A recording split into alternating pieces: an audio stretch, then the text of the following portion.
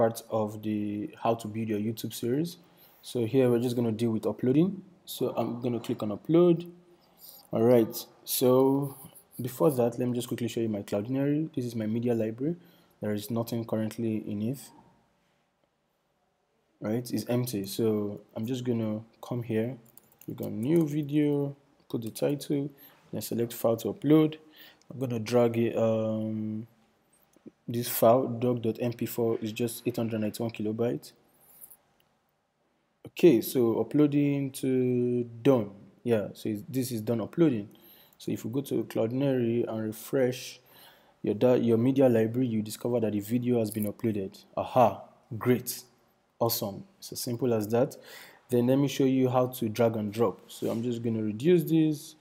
I'm going to come here and okay, let me just refresh this page for a bit. All right, we have nothing there now, so I'm just going to drag this. I'm just going to drag this doc.mp4 again. Look at it, it's uploading, so it recognizes drag and drop, right? Done. Okay, so let's check here our media library if it is done. Voila. It's done uploading it. So it's as simple as that.